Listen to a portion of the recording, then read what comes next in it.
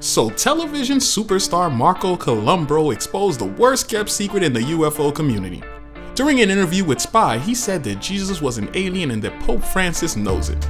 He says that there is an alien cover-up that's been brewing and the lid is about to pop off. Well, welcome to the club, Mr. Marco. We've known that one for a while now, my friend. But thank you for exposing the message to a whole new audience. With each leak and high-profile person coming forward, my faith in humanity is slowly being restored. Marco is putting himself in a position that comes with a lot of heat. A celebrity covering UFOs and aliens will always be labeled crazy by other media outlets.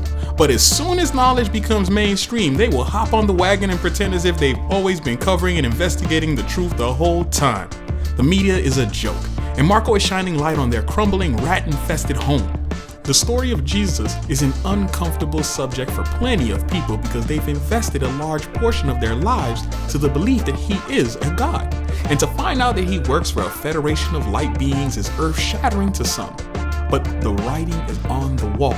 I mean literally, on the wall. Marco is also said to have made a claim that a certain government official will break the news, but I wouldn't hold my breath if I were you.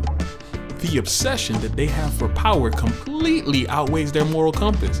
As long as they get to have other humans at their mercy, they are in heaven. It is pure bliss for them to watch us run around like ants collecting scraps to live. News of abuse and misconduct has ravaged the tower of power that the elite have built. And now that everything is coming to light, they will surely find a new distraction for the masses, but I guarantee it won't be aliens. This is Mr. X, signing off.